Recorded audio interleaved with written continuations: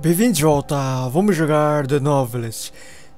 Estamos aqui no capítulo funeral, a Linda recebeu uma ligação e vamos ver. Dan, grandes notícias. Recebi uma ligação da Bracket Books em Eugene e eles querem que você faça uma leitura do Windsong. Talvez mesmo algumas perguntas e respostas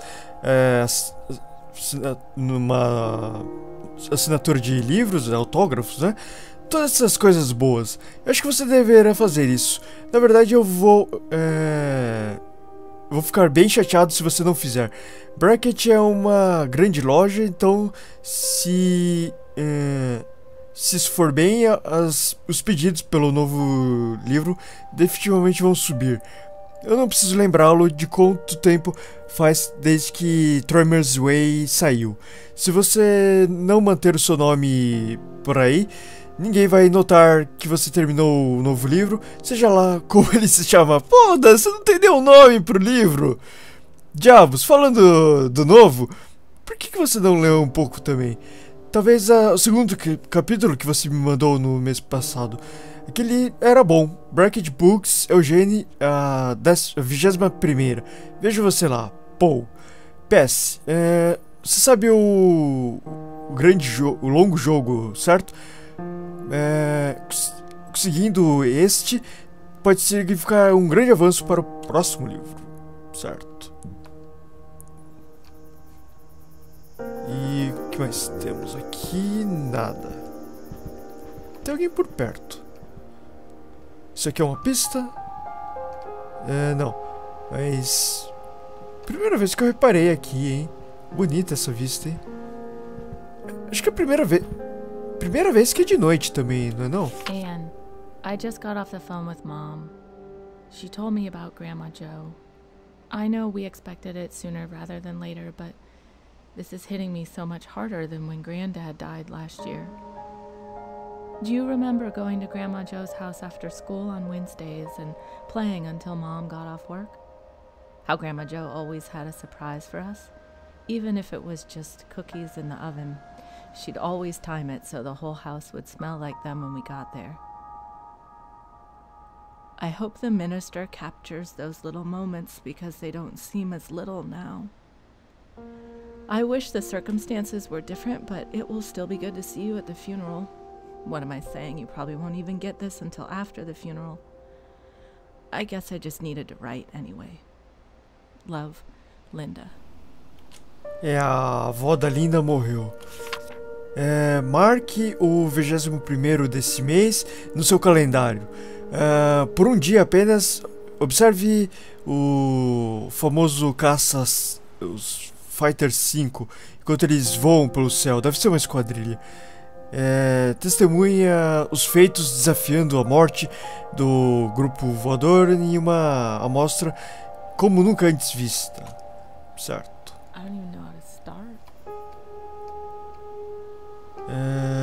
Eu tô bem inclinado aí o caminho da Linda. Explorar memórias. Estou realmente bem inclinado. Perder a avó não deve ser fácil. Mom tried to hide it, but I can tell when she's disappointed. I hate that they couldn't come, especially after they tried so hard to make time. Maybe if she'd called before they changed plans, it would have gone smoother. It's impossible not to think about the rough patches Mom and Dad hit without thinking about Dan and me. I should bring that up to him and see what he says. He's mentioned their history before. I'd love to hear his answer when I make the comparison. Can he talk his way out of that one? Se bem que, convenhamos, a Linda não poderia ir sozinha pro funeral. Eu sei que não é o ideal, mas sendo uma coisa tão vital pra carreira do Dan e pra essa noite de autógrafos, seja lá como a gente chame, né?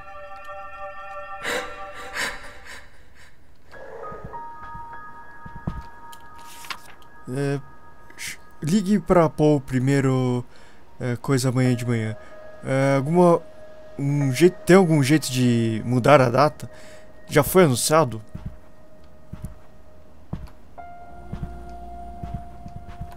Ok, o Dan talvez queira também ir. Mas... né? Enfim. Essa família é meio estranha. I walked out to the bluff to remember Grandma Joe and say goodbye. And on the way back, I started thinking about what it really means to have a family, to make that your focus. She seemed to take such joy in being surrounded by her family, providing for them, taking care of them. I hope I never took that for granted. When I got back to the house, a question hit me that I can't get out of my head. What will Tommy think about Dan and me when he gets older? And what if Tommy has kids of his own? I can't even begin to think of myself as a grandmother. I haven't even been a mother for that long, and I'm still feeling my way through what it means to be a good one. At least I'll always have an example. I miss you, Grandma Joe, and I'll never forget you. I promise. É, realmente, eu tô... bastante inclinado. Eu tô preso aqui? Ué? Ei! Diabos! Não. Explorar memórias, não. Não. Sai. Ler pensamentos. Ele precisa ligar. Ok, ele precisa ligar, mas o diabos, eu tô preso aqui. Ué, jogo? Deixa eu sair.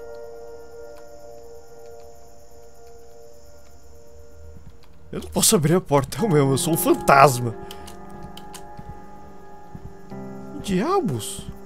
Como é que eu saio daqui? Hey, Dad. Hey, Tom. Tem alguém andando aí. Abre a porta aí, alguém. Ah! Valeu. Era o que eu precisava. Vamos explorar suas memórias. Explorar memórias.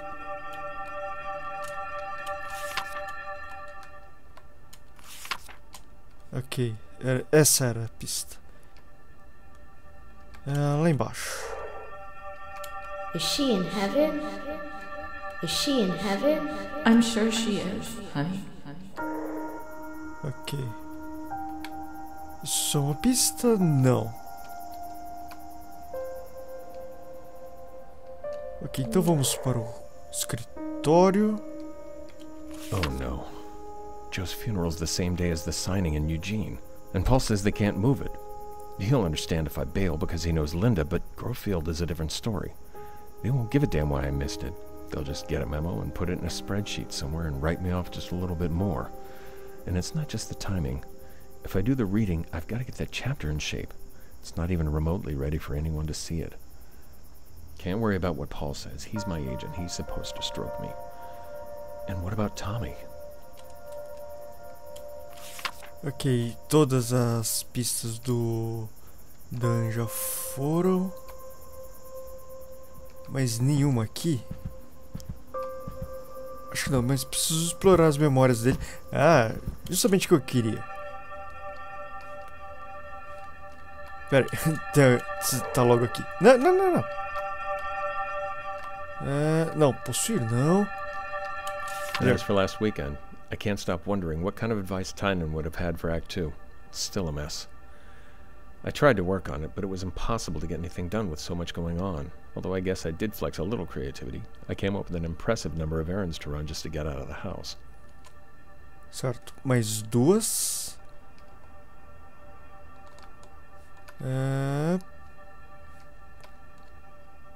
Talvez no quarto. Não, acho que lá embaixo então.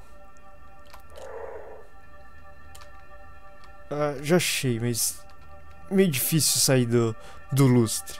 Pronto. Lynn, I'm so sorry. Tell me what I can do.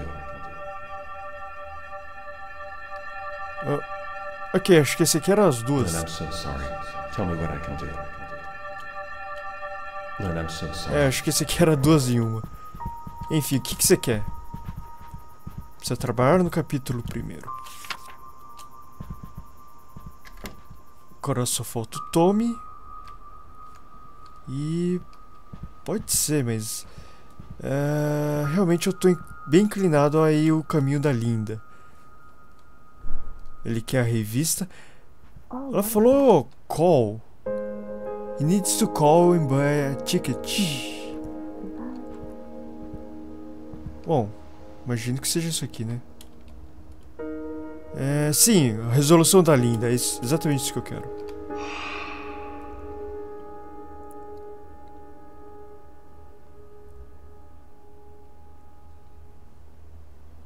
E lá vamos nós.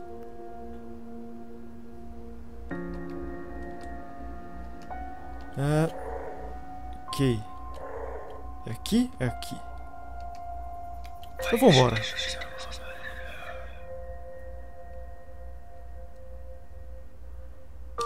Dan não podia suportar o pensamento de Linda ir pro funeral sozinha. E ele comprou um ticket e voou pra Denver com ela. O funeral foi duro pra Linda, mas tendo Dan lá era mais fácil. Eles ficaram até mais tarde.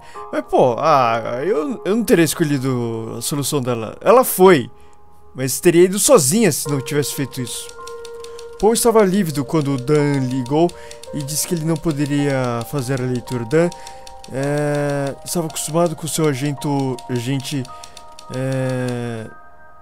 Não sei o que ele quis dizer. O que realmente preocupava era que ele não tinha chance de trabalhar no capítulo. Quando Dan contou a Tommy que não seria capaz de levar ao show aéreo, acho que era isso, Tommy estava chorando, mas preocupou seus pais. Ok, ele deu um piti em tanto, parece.